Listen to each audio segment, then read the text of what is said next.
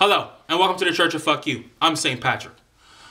Well, I know there's been a lot of conversation and discussions going on regarding the whole climate change crisis that is bearing down on our planet.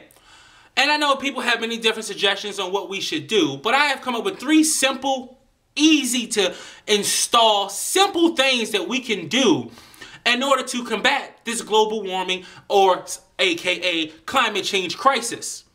Now, step number 1. Now again, all these are very simple. Step number 1. We can no longer have any affiliations or any business dealings with any country that is destroying our planet.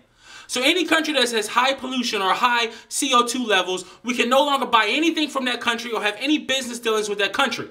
So obviously the first one will be China, because China is pretty much killing the planet by itself, according to some people.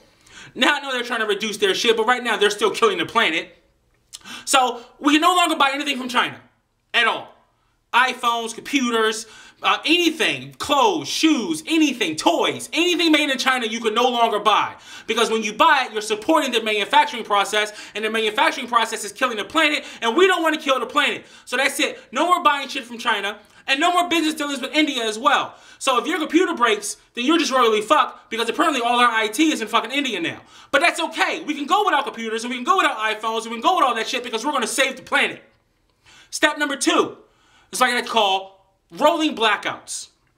And this is where 1 week out of a year, each state will not have any electricity whatsoever. Because apparently burning electricity puts CO2 in the air, and we're killing the planet ourselves. So in order to combat that problem, we're just going to have it as simple as possible. 1 week out of the year, no electricity for one state. Now, it might not help for little states like Delaware or Rhode Island, you know, little shit like that. But once you start hitting Texas and California, you're in the clear. Now, I know some of you say, well, I need electricity because I like lights and I like to turn on the AC or the heat or whatever. Well, that's fine, I understand. So you can start buying solar panels and get all your energy from solar energy, which will be perfect, and that's what they're trying to do anyway. The only problem is, the top people or the top countries or the top companies, sorry, let me rephrase that. The top companies that sell the most solar panels are made in China. So you might want to get your shit from somewhere else because we're no longer doing it with them at all. Which I do find really fucking ironic is that we're trying to clean up our planet and clean up our, say, atmosphere and lower our emissions and lower our CO2 levels by going to the dirtiest fucking country in the world and getting our shit from them. It's so fucking ironic. It's amazing. But yes, that's what we're going to do. Rolling blackouts. During the summertime, we'll hit the states in the north, so you guys won't fucking freeze to death. In the wintertime, we hit the states in the south. Now, some of you be like, that's kind of extreme. But come on now, we're talking about an extreme situation. I mean, Miami's going to be underwater in, what, less than 2 weeks, according to some experts. You know, the ice, the polar ice caps are melting. We're all going to be flooded. We're all going to have crazy tornadoes, and our planet is going to be doomed in 100 years, and we're not even going to have a planet, and all our children are going to die. So is 1 week of no electricity really that extreme to make sure your child has a planet to live on in 100 years? I don't think so. Now, the next one and the last one, this is actually going to be the best one of all. The number 1 thing we can do is limit population. Because if you actually read it and research it, which I find that some people who, I guess, go on and spout about climate change, all they talk about is the big oil companies and, you know, the big companies that's making all these things and they're doing all this evil shit. Well, all actuality, it's farms that are number 1. By far. From animal agriculture, from putting fertilizer in the ground to plant crops, you know, so food can grow, to even, you know, the chemicals that they spray on the food so this food can actually last and not get eaten up by bugs and all these animals and shit like that. All that combined is by far the greatest threat or the greatest problem to the whole climate change situation. And the thing is, we actually need this shit because we have 7+ billion people in the world, and supposedly these people like to eat. So in order to give these people food, we need to have these farms. In order to have these farms, our planet's going to get more fucked. So what do? We limit population.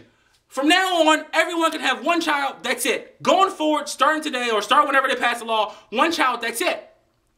So by hopefully in 50 years, when some people have died out, the population will start lowering and coming smaller. And then we can have less farms. And then we can have less, have less plants and all this other shit that we need to actually live. We can have fewer. Those people will burn less electricity because guess what? There are not that many people. See, which is amazing, which is why I said a little earlier about all the people saying, it's all about the big corporations. It's actually not.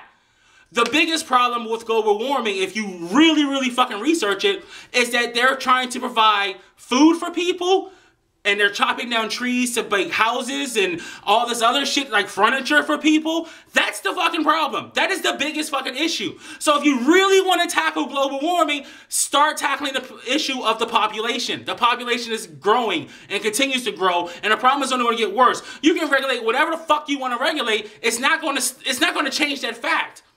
You can't put a fucking carbon tax on a cow. It's not going to do anything. So yes, you can do whatever you like and make it sound so wonderful and so joyful and so magnificent, like you're trying to save the planet. But if you all look at it from an actual standpoint, they aren't really doing shit. Because again, these 3 simple steps, easily simple steps, would help to reduce it almost immediately.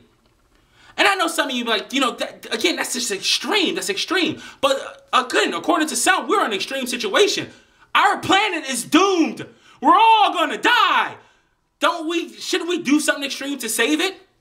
Now, I know some people may comment, Patrick, this is just ridiculous. That's bullshit. We can't be doing stuff like this.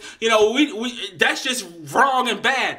What I find really interesting in all of this is that everyone is always on board. I'm not gonna say everyone, but the people who are, trying to push for global warming change and reform, they're all on board as long as it doesn't affect them.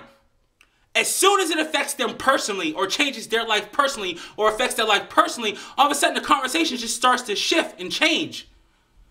I wonder how many people will be shouting at 99%, 99% of the scientists believe blah, blah, blah, blah, blah, if they didn't have lights for a week. Or if they only have one child. Or, I'm sorry, they have no fucking technology because all the shit is made in fucking China. You get my point. Thanks for watching. Thanks for listening. This is St. Patrick. I'll see you later.